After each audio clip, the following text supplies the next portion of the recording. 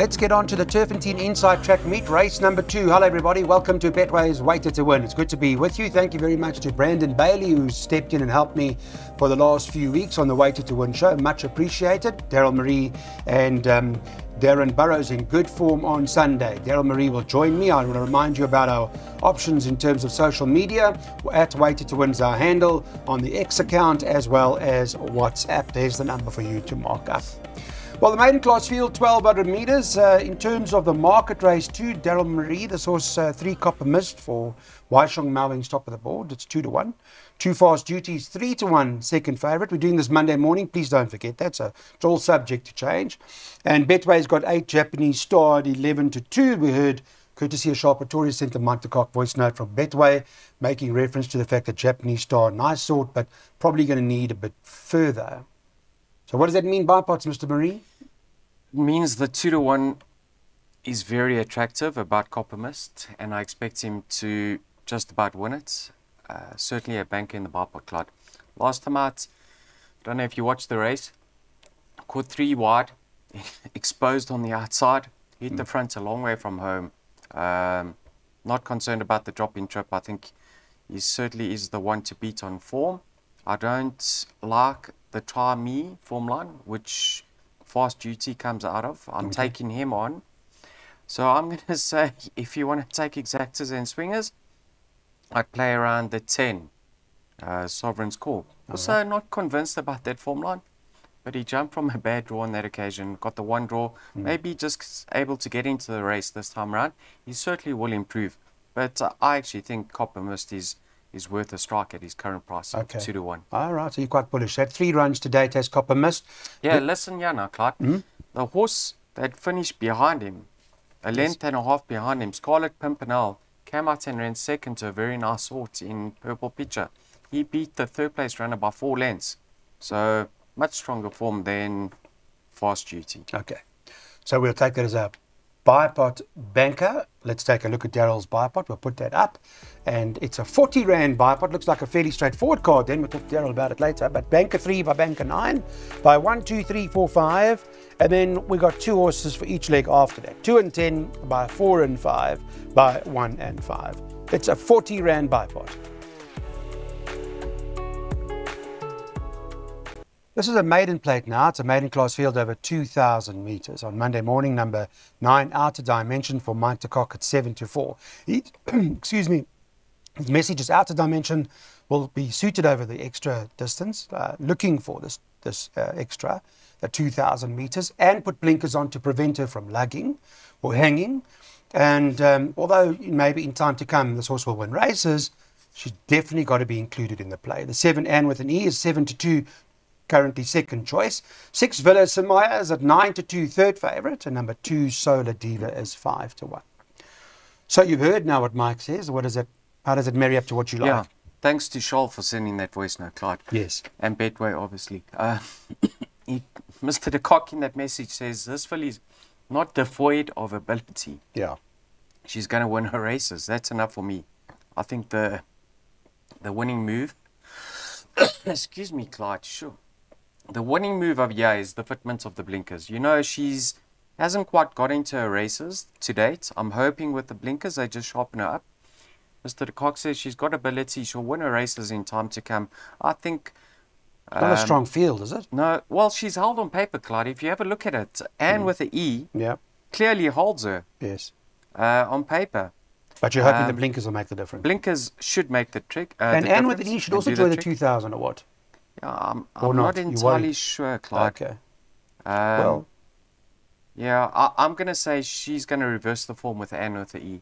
Okay. And you know what? I'm confident in bankering her in the PA and the Bipot, which I've done. Let's see how she goes down to the start with those blinkers before we have a strike. Okay. 9 ahead of 7 for Daryl. Pretty much how he sees how they run in this event. We've got a place accumulator for you. So race closes at 1 on Tuesday. Banker 9 by 1 and 2, by 2 and 10, by 4 and 5, by 1 and 5, by 1, 2, 3, 4, by 2, 5 and 8. Now the easiest way to take that is to take your phone, put it on camera, scan that code, and it should do all of the rest, just about all of the rest for you. That's 192 Rand per. Well, this is not an easy race as far as I'm concerned. It doesn't, I don't know, I'll speak to Daryl about it now. It's a handicap 76 fillies and mares. It's over 2,600 metres. We're on the inside track. I'm not sure you can leave any horse out here, really, Daryl. I mean, let me just have a look at the betting. 13 to 8, number 3, Angel's Wish. 2, Princess Kesh, 9 to 4, second favourite. Number 1, Kind Judy, 11 to 4. And then you've got 5, Burmese Tiara, 6 to 1. It's 14 and better about the others. I know, Wayo, the long distance races, he's your man. So you're probably siding with Angel's Wish, I would imagine. No, not actually, Claude. I don't think there's value in her price. Listen, she's going to run a cracker. Richard Free takes the irons. She takes the ride in the irons. Super fertile. I'll give her a winning chance, but certainly not going to be punting her at that price. No. Go back to that Ballroom Bliss run. You'll actually see that Mr. Azzy, or Mark and Adam Azzy, Spirit Princess, is 2 kilograms better for a 3-length beating. Now, she's unexposed over this trip, Spirit Princess. And her dam stayed all day. 52 kilograms to shoulder. Would I be surprised to see her reverse that form? I wouldn't. She's 14 to 1. She's like almost, well, yeah, just about the rank outside her. I'll give her a chance. The only one I don't give a chance here, Clyde, you said it's hard to... All the way from the USA. Yeah. Have a look. She's under sufferance. She's a net 65. The others are net 76. What's that? 11 pounds, 5.5 kilograms under sufferance. It's a lot of weight. Yeah. I just looked at the pace of this race. I don't know where the pace is coming from. Maybe Azzy. No. Maybe. Burmese Tiara, if she breaks well, she should get to the front. Another one that's trying the trip. She's only got no weight to shoulder.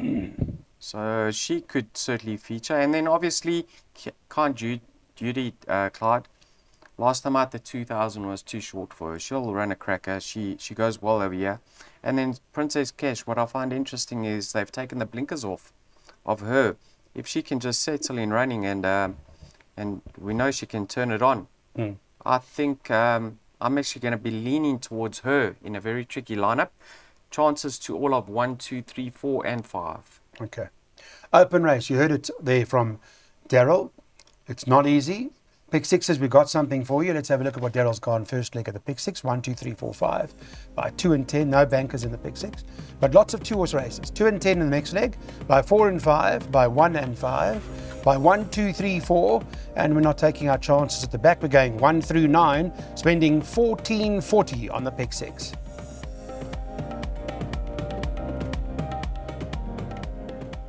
Monday morning, we're doing the Tuesday show at Turffontein. Scratch number 7's not running here. We're in the E division, a handicap at the 67 level over 1,700 metres.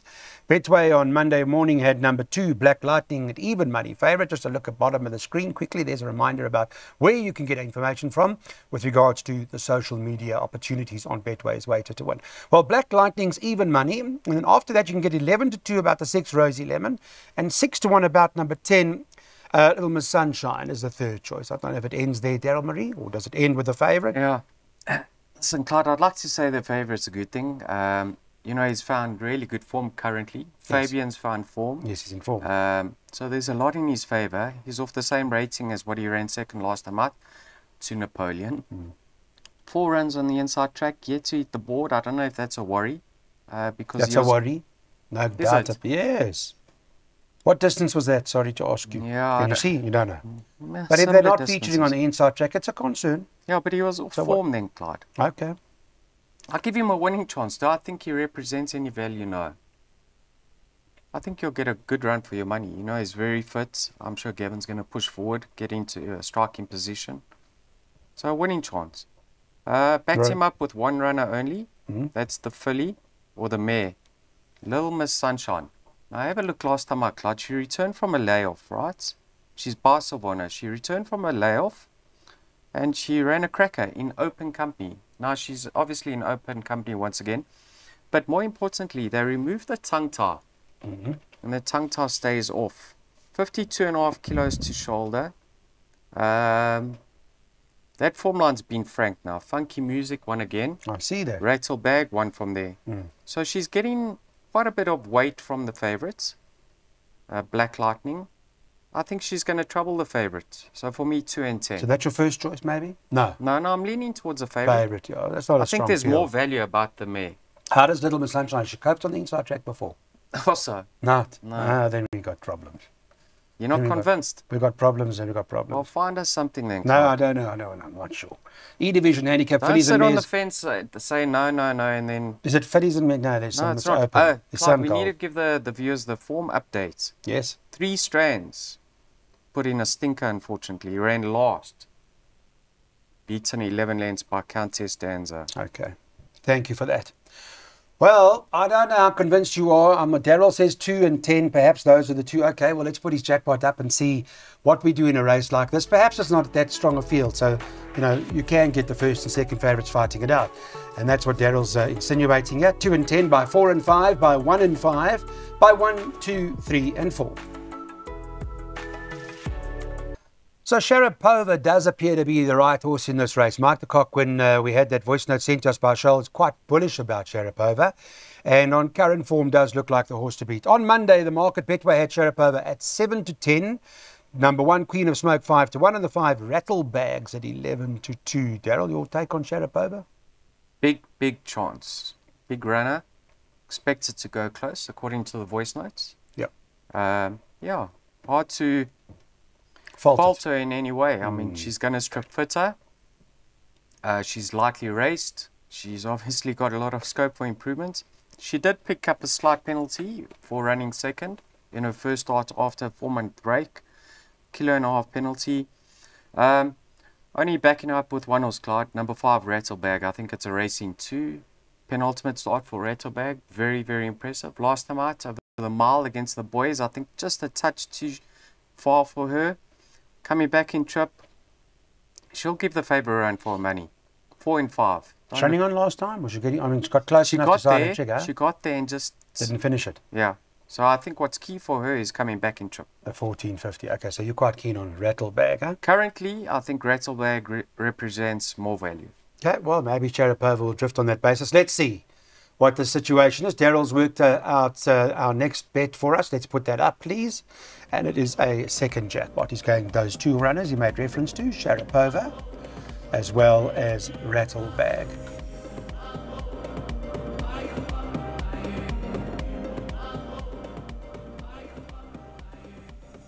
Race 7, let's take a look at the next event on our card and put the Betway market up. I'll get that up for you guys quickly and see how they're betting. 5 to 4 about number 1, Kawalami.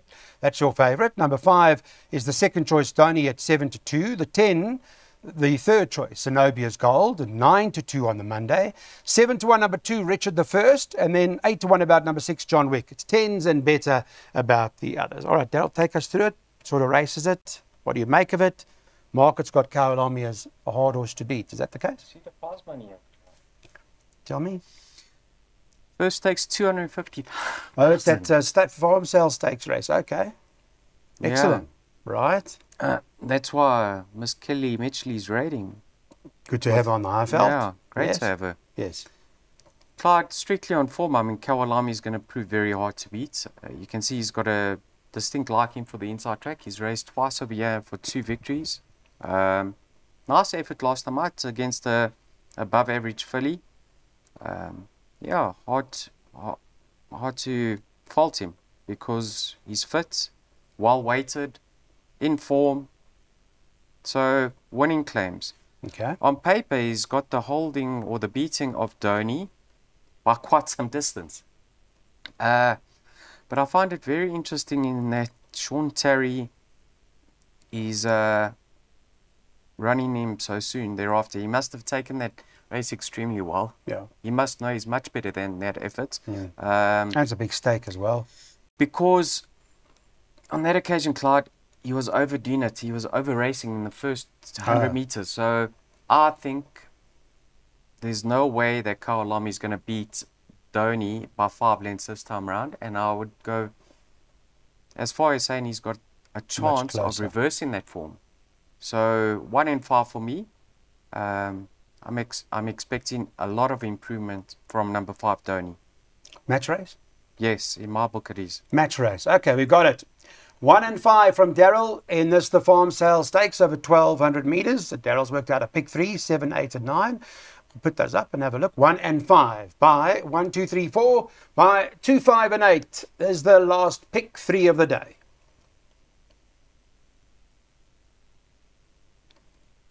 Okay, so Cosmic Star's the favourite, the one priced up 15 to 4 when we did this on Monday, joined with the 2 Power Broker at 15 to 4, and in fact the 3 Black Egret is priced up 15 to 4. The 4 Munchkins in there at 9 to 2, 13 to 2 about 6 Novi, and then 10 to 1 and better about the others. All right, Mr. Marie, I know you worked out your pick 3. We got it the last double. Not easy, the race. It's quite competitive, I thought. Very competitive. Chances to all of 1, 2, 3, and 4, Clyde. Start with Munchkin. This horse says let the side down, eh? Really. But I see the form lines worked out well, eh? Yeah. Second breath 1. Back What to was the basics issue with 1. Munchkin? There was something came up. Can you recall? I can't remember now. He's having his peak Somebody run now. mentioned something. I mean, now it's time for him to shine, Clyde. Third one after the rest, right? Yeah. I'd like to see him ridden more cold and run at them. Let's see if he's capable then. But he's very fit now, so winning chance. Black Egret and Power Broker, I mean, not much separates in the two of them. Black Egret goes well on this inside track. He's got a kilogram pull in the weights. Power Broker did extremely well to win last time out. I mean, never looked like winning. Had to really knuckle down hard and get there in the latter stages. Courageous one, huh? Yeah, and then Cosmic Star, I mean, he's an improving 4-year-old. I actually think he's a better horse around the bend. So I'm not going to get clever, Clyde. 1, 2, 3, and 4. Munchkin hasn't been on the inside track, huh? No. No. Well, it does seem to be the right horse. Does appear. Third one after the rest. Lucky's had a terrific run, Lucky with the Larkus, huh? He's had a let's hope he can go through the divisions now, Clyde. Yeah. Expected him to. Let's take a look. Last double of the day from Mr. Marie. Here it is. 1, 2, 3, 4. Although we are expecting the 4 to run a massive race ahead of 2, 5, 8.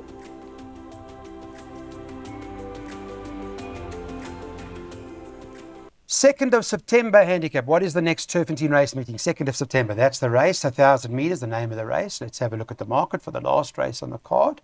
And a reminder just about our social media whilst I go through it. 2 Ziyasha. It's 5 to 1 the field, really. Open race. 2 Ziyasha, 5 to 1. 5, here is the Tiger, 5 to 1. 8, Tuscan Gold, 5 to 1.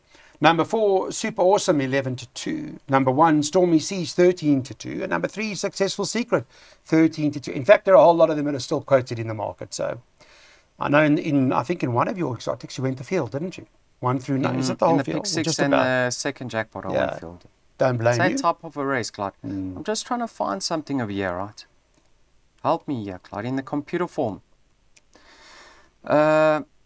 Tuscan Gold, the M has been removed since his last start. M. Now, what is M? I don't really. In the computer form abbreviations, I can't find the M. I'm not sure. I don't know what the M is. Sorry, I can't help you. Are they so, there's all these new equipment and whatever. Well, surely it should be stated. What they're making, I don't know. Should be stated. I'm sorry, I can't help you. But eventually it'll come to you. Well, somebody will feed that info to you. Please. Okay. What I can say, Clyde, is finally, this horse is reverting to 1,000 meters. I think that's... Is that what you've been waiting for? That could really do all the difference. I'll tell you why. Tony had a winner earlier on in the day, and he said to the presenter, this was put in such good work back at home, Tuscan Gold. And I don't know why he ran so badly last time out. He never got handy. It was over 1,200 meters, but it was a poor effort. Reported to be blowing. 1,000 meters on the inside track, I think we could see the best of him. And I do believe he's going to improve on his latest poor effort. Then you got the likes of here, he's the Tiger, he surprised connections in his penultimate start, returning from a long layoff. I don't know if the 1,000 meters on the inside track is really going to be his optimum trip. If he's in contention going through the 400, I can see him running on. But it is quite close. I mean, he's put in 3 very close runs together now after such a long layoff. I mean, he must be taking his race as well. Respect for Ziyasha, number 2. He's only had 1 handicap start to date and he finished close up. is off the same mark. Richard Fourie from a one draw. I mean, that's really half the battle won. So would I That Form 9 was Frank, eh? Don Carrari at Durban Quandary line came out. So maybe there's something out of that.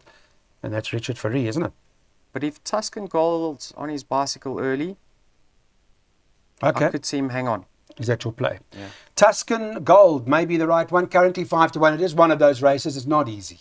It's a tough race, but there's a swinger that we're recommending that you take in this race. Let's have a look. Ricky will put it up. And the swinger's 2, 5 and 8. We're boxing that, and it'll cost you R3 a time. Thanks for watching Betway's Weighted to Win, everybody. Trust it was a good one. Chat soon.